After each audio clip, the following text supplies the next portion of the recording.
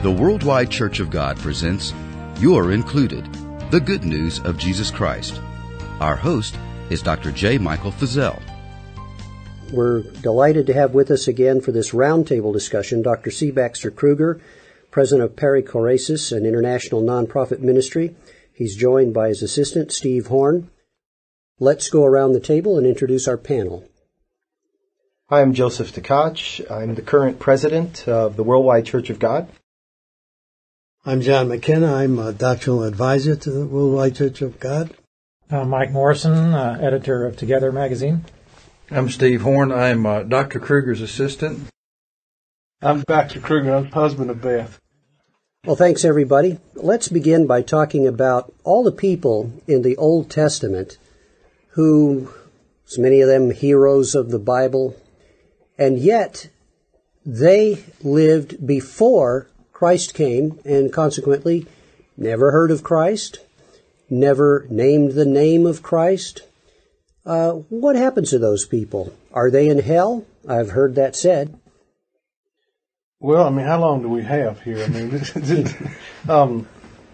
If you're asking me the direct question on that, I would say that there are two concepts that are important, and this is where your theology bursts the wineskins of our present conception. But the first one is the concept of prolepsis, which is there's certain things that happen on the basis of something that has not yet been historically realized. And so Paul says that God winks at the transgressions committed in the old times because he knew that the sacrifice of Jesus was coming. And so in essence, he's saying God was relating to Israel and to the world at large on the basis of the relationship that he would have with them in the future in the person of Jesus. That's one thing. The other thing is that Paul actually says, I think deliberately, that not only are all things created in and through and by and for the Son of God, but he says Jesus. And he has in view there the incarnate Son. So just in the mind-boggling idea, basically what we're saying is that Adam and Eve and everyone after them came into being by the Father through the Son and in the Spirit. And so what they knew of that, how much they understood that, how they could process that, I don't know. But for me, personally, I do not believe that any person will ever wake up on the other side and meet Jesus and say, who are you? Now, Jesus is the one that knows how people respond to him. Now, everybody in the history of every religion wants to be the one in the position to say, well, this is what constitutes a response to Jesus. But he is the only one that is in that position. And Paul says in Colossians that the gospel has been proclaimed to all creation, in heaven and on earth. So he's pushing the envelope that way. And I think that relationship has been there, and it's being revealed in some way that makes sense to people. And Jesus is the one that's relating and having that. So that's about as far as I can go with that. What are the implications of that then for loved ones, relatives, or people in faraway places who perhaps never heard the gospel or perhaps never heard it in a way that properly represented it and therefore verbally accepted it in the sense that... Well, who has heard the gospel properly presented since Jesus preached? Honestly. But the good news is that Jesus, he's the one that has established relationship with the human race. He's done that. That's not dependent upon the church. It's not dependent upon our faith. The Father, Son has established a relationship with each of us in his Spirit. And he's addressing us and we're responding. Now, the place of the Christian church is to be a witness to that relationship, to help people know who it is that they're in relationship with, what this is about, what their time and their history is about. So the church is to bear witness and to be a fellowship of light that brings light on what's really going on. Oh, it's not Allah, it's Jesus. And it's our job to stand up and to unpack and to proclaim that as the truth, not as something we create, but as the truth that is, that he's established. So I think it's really important for us to recognize that we give up judgment on who's in, who's out, and what constitutes that. Jesus has established a relationship with the entire cosmos in his own incarnation, life, death, resurrection, and ascension. And everyone at some level is aware of that. They may not be able to call him Jesus because maybe they grew up in a fundamentalist church where Jesus was so small and so mean-spirited that the only thing they could do was run from that conception because it was so non-human. And they're embracing life And I don't think that when they're embracing life, they're embracing non-Jesus. They're trying to find Jesus in the dark. And so it's the job of the Christian church to say, yeah, this is what's going on here. You're trying to embrace the real Jesus. Help people see who that is. I think one of the key verses in all this incarnational talk that we've had today is one you've alluded to numerous times, that all things are created for him, by him, and consist in him. And for me, one of the, I think, most misunderstood issues is this notion that if you die before you hear Jesus' name and have a chance to accept him as your Savior, that it's all over. Somehow God is handcuffed now, and you're destined to go to hell for eternity and have eternal torment. And what it overlooks is the fact that God is sovereign, and he's not a prisoner of his sovereignty. He has a freedom. And since he created all things, and all things live and consist for him and by him and in him, we're really not dead till he says we're dead. So, to me, I think about Lazarus. He's dead 4 days. Yeah. And comes back to life. And you think, the Gospel of John, written apparently by the apostle, you think, John, why didn't you interview Lazarus? This guy's been dead 4 days. And for John, he's like, why interview Lazarus when we got to talk to Jesus? Here's what we're looking at what we're going to meet on the other side. He's right here in front of us. Yeah. And so the revelation of who God is and what God intends and has planned and has accomplished is the person of Jesus and his union with us. Yeah. That's what we come to on the other side. Jesus conquered death, and in him we're conquerors of death as well. The one who was slain before the foundation of the world. That's what I keep thinking about. Right.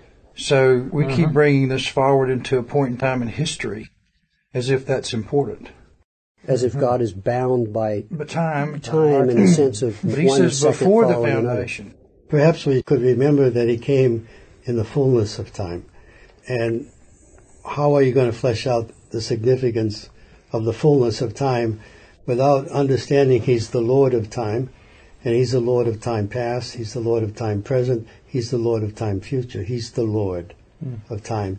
And he is the judge and savior of all time. So that when you're asking questions about how he relates himself to time, you're asking big questions, and you need to get the answers from the Lord of time. The way I like this concept of prolepsis that Baxter's talking about, I see Moses' confession already operating with the concept of prolepsis. He's doing it like this: because the Lord bailed the people of God out of Egypt, I can confess the one who created the heavens and the earth in the beginning. It's in the light of redemption that you understand creation. Now that is, I think, fundamental to what the meaning of prolepsis is. That is, nobody understands the Creator without the redemption of the Creator. And this Creator is the Redeemer of all time. Yeah.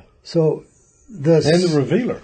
Yeah, the Son of God, pre-incarnate, is just as timeful, and I think that's what you were thinking of. Exactly. The Son of God, pre-incarnate, is just as timeful as the incarnate Son of God. It's just a different kind of time, isn't it? It seems like I remember somewhere where some of the actions that in the Old Testament particularly, that several things were counted as righteousness. And if you take the definition of righteousness as being right relationship, that was what was basically given to them where they were. We have started to be coming along in a time where God was in Christ Jesus reconciling the entire cosmos in a period of time that was written about. We saw that happen in history. We were operating under that particular point in history. And the basis of the covenant relationship with Israel was the circumcision that would happen to Israel in the flesh of Jesus. It all pointed forward to him. So the old covenant was covenant in Christ, which he was destined to come and fulfill for them and in their behalf. And we're on the other side of that covenant fulfilled, but it's the same thing. We're participating in that. Hebrews 4, today, the today of Joshua, today where God meets us, wherever and whenever God meets us, it is the today. It was all pointing forward. All the language of the prophets, pointing toward the Messiah. And the Messiah is the son of David. Son of David, I'll never take my chesed, my grace, from off of your house, like I took it from off of the house of Saul. In this way, you will be my son, and I will be your father. And you have that father-son relationship, something new. I mean, nobody before David is going to have this. Moses didn't have this kind of relationship with the Lord God, with the great I am the Lord God is. He chose in his freedom now, in the time of the monarchy, to give this relationship to David. Now that promise to David is messianic hope. The messianic David is the grace of God by virtue of the fact that God was free to choose to do this for the sake of fulfilling his promise in covenant with his people in his creation. And that's why you can talk about Jesus come in the fullness of time, the promise kept, the righteousness of God. It's actually here. I mean, I was thinking a while ago about this, that Moses, somebody was talking about Moses, and with David too, it's the Spirit of Christ that inspired the prophets, who inspired Moses. And so it's not like the Old Testament in the Spirit is caught off guard with the incarnation. I mean, the incarnation is what's planned before the foundation of the world. So Genesis, the covenant with Abraham, with Israel, and with Israel, with the human race, is not only a foreshadowing, but it's patterned after the new covenant that's not yet historically realized. This is just baby steps. And it's going to be fulfilled in Jesus. And once it's fulfilled in Jesus, then we go back and we see that relation that God has had with all peoples all the time in Christ, but it was no way to see that during the days of that great darkness. Preparation, fulfillment, and now revelation in the Spirit. a matrix. Yeah, we're in the matrix. I like even this trajectory that we're talking about, that it has topological significance. So when Jesus says they wrote about me, that he's not saying, see, Moses knew me and wrote about me. He's saying Moses wrote of God in such a way that he spoke of me even if he didn't know it. Mm-hmm. He was inspired by the Spirit even if he of Christ. didn't know it. And all the prophets are that way. 1 Peter 1:10. Yeah, the prophets don't have any idea what they're writing about. And probably St. Paul and St. Peter had very little idea that they were writing scripture. They were writing letters. That's all they were doing. And doing the best they could to write about Jesus and who he was and what it meant. Now, who makes it scripture? Well, the one to whom they were bearing witness, Jesus, because he is who he is. The Old Testament was an unfinished story. Yes. It's a tremendous story, and you just wonder, where's it going, until Jesus comes along. Oh, this is what it was all pointing to. And nobody liked it. And the thing is, the players didn't like it. But the thing is, the real author of Scripture knew that, even though the players didn't. Sure, yeah. And counted on writing the players, into the counted on the players' rejection of their own Messiah to accomplish reconciliation. And the real players in the story had no clue. That's, we were talking, I think, last night about that Caiaphas was actually the only high priest in the whole history of Israel that did his job. He offered up the one acceptable sacrifice, and he never did it, and he did it for the wrong reason. He did it to save himself and the people, and he was doing that. But I think that's a picture of how, God is a great chess player. I mean, it's just three-dimensional chess, and he's way ahead of what we think is going on.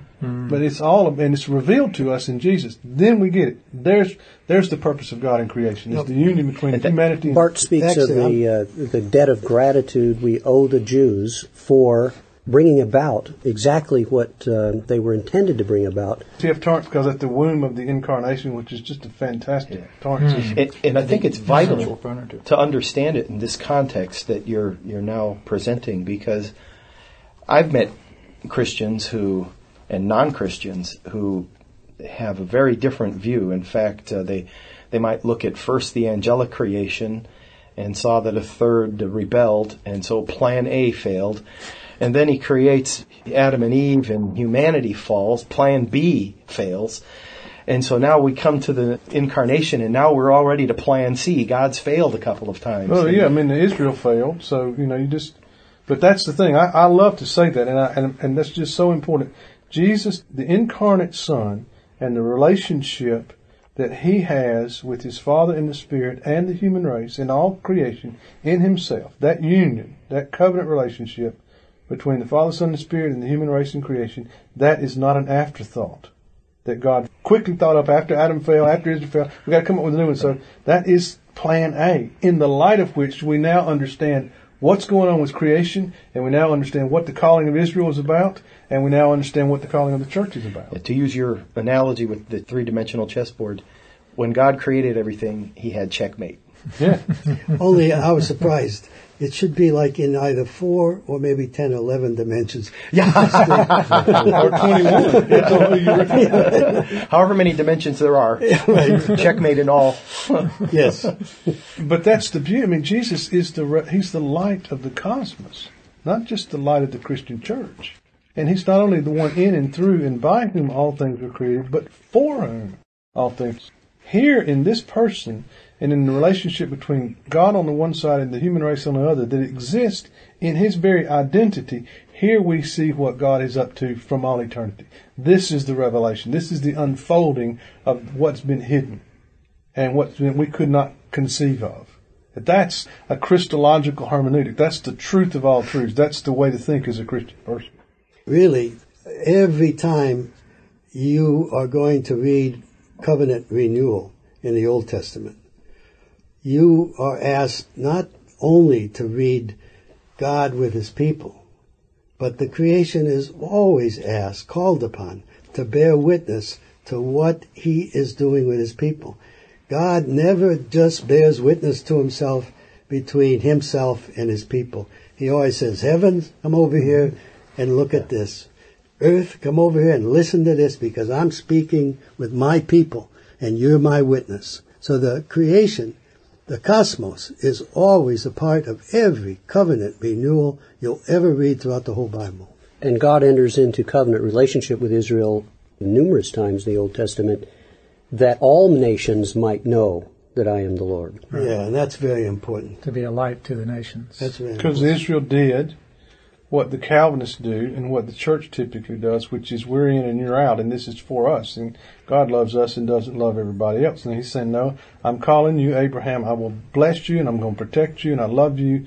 And through you, I'm going to reach the world. One of the stated purposes of perichoresis under your supervision is recovering a relational vision that reflects the union of the triune God, the human race, and all creation in Christ, promotes healing for relationships, marriages, and families, and establishes a framework for international relations. That is a tall order, and yet it accurately reflects what the gospel is all about. Yeah, it looks like if it's a goal, it's a tall order. How in the world are you going to do that? But if it's a reflection of the international relation that's established in Jesus, of the healing for all relationships, marriage and family, and racial and sexual, if it's a Christological statement, then it's not a tall order. It's something that's been accomplished and is now being revealed. And the more you focus on Jesus in terms of he's the Father's Son, and the Anointed One, and he's the one in and through and by whom all things were created, the more you focus on his identity, the more you realize he is the point of union. He's the point of relationship. And he's already accomplished it in himself, in his own person. Now comes our education, our coming to realize that these divisions that we create because of our own insecurities and anxiety and darkness are false divisions. And we have a responsibility, a global responsibility, because the cosmos is bound up in Jesus' relationship with us. And I'm a part of Jesus' relationship with you and with people in Australia or India or Russia, is that this is of a piece in Christ. That warrants a framework that says, wait a minute, we've got to rethink things here, because it's easy just to see global and national divisions and religious divisions, and even in the Christian church, a couple of thousands of denominations within the Christian community, within the Protestant community. But underneath that, there's a oneness that we have in Jesus. And that's why Paul says, be diligent to preserve the unity of the Spirit in the bond of peace. Because the unity is not, don't create it. It's there in Christ. Preserve it. Stay focused on that, and that liberates you from recognizing people or nations according to the flesh. That leads to a question that we get asked when we are talking about the incarnation and all that that implies and how we participate in the divine nature. Some will level the accusation that we're just teaching a form of universalism. How do you answer that? Well, I wish I could. I wish and hope and pray that the whole human race comes to see the truth. I have my doubts about certain denominations, but no. I am not a doctrinal universalist. I am a hopeful universalist, but what I say is the world is reconciled in Christ. We're included in the family. Jesus has established a relationship with all of us. He sent the Holy Spirit to enlighten us, and it is possible for us to say consistently again and again and again, even indefinitely say, no, I'm going to live in my own world. I'm going to live in the way that I see things, the way that I see God. I've got my theology. I've got my vision of God. I've got my vision of the world. I've got my vision of what Jesus did. And I am God. And my vision's what counts. And Jesus, you line up with me, and everybody on the planet line up with me. And that creates chaos and conflict and internal pain. And it's possible for that to be an indefinite position. But God never changes. And this is important, that what we do or do not do does not have the capacity to change the being of God or His relationship with us that He has established. So we're not talking about changing God in from being a father back into being a judge. We're talking about the fact that He has bound Himself in relationship with us. That's never changing. The Spirit is haunting us and trying to enlighten us, and that's the state of things. Now, how it comes out, we're not in a position to say with any kind of dogmatic reference. It's theoretically possible that no one would get it. No one would see. And it's theoretically possible that almost everyone, or even indeed all, would come to see. There are people that I respect, George MacDonald and Thomas Erskine among them. Great thinking Christian godly men that just, the love of the Father poured forth from both of them. They both were committed universalists. They just believed that the love of the Father was going to win. It was just impossible not to. And I think that's probably, that's good, but I just can't say that. So, no, I'm not a universalist, but I understand why people who are operating out of a legal framework can only hear me saying that, because for them, if you've prayed to receive Jesus and you got a ticket to heaven and you're going, and if everybody's got a ticket, then everybody's going to go to heaven. But the plain fact is there are people who don't want to go. And they may have a ticket and it trip paid for, but they don't want to participate in it. But it's not going away, and it's a very miserable form of existence. Yeah. C.S. Lewis's book, The Great Divorce. Fantastic. Talks about that. Fantastic. Yeah. Well, that was a nice way of, a nice turn of phrase, the way you explained that. They have a paid ticket in their pocket, but they don't want to use it. Well, in Lewis's image, the door of heaven is always open. Yeah. And even the door of hell, and maybe even the doors are at the same door. I mean, it's not that we died and God goes back into being God and forget this Father, Son, Spirit stuff and forget this covenant relationship. Sorry, all that's over. You had your chance. Now it's God in the flames. It's covenant relationship, and where are you in the journey? What do you see and what do you don't see? And you're not changing God in this. Yeah. But I think you would agree with me. It's almost an odd question about, are you a universalist? Because when I look at the early church fathers, they all wrote with a hope that everyone. They believed in a cosmic Jesus. Yeah. I mean, they believed that Jesus is the one who's reconciled the cosmos, and so they were looking for the manifestation and the revelation of that, and they wanted to participate in the unveiling of that. Our Jesus in the West today is, I mean, for Pete's sake, I mean, without the church, he can't even have a voice. It's like we make Jesus Lord of our lives. I mean, who's Lord then? Yeah. I mean, the announcement is He is Lord. He has come and established a relationship with us. Therefore, quit living in your own world and come live with Him in His. Walk with Him. Let Him disciple you. Let Him teach you about the Father. And there's a real difference, and I'd like to hear you comment on this, between living in His faith and working up your own faith. We're going to have to, I hate to say it, but we're going to have to save that for another time, and I hope we can come back together very soon to discuss that point. But we are at the end of our time together. Dr. Baxter Kruger is author of The Great Dance, The Christian Vision Revisited. That book is available at the Perichoresis website at www.perichoresis.org. That's spelled Perichoresis, www.perichoresis.org. It's been a great pleasure to have you here with us, and you, Steve. And thanks everybody on our panel, and we hope to see you again soon. You've been listening to You're Included. Be sure to check for future programs in this series on the Worldwide Church of God website, www.wcg.org.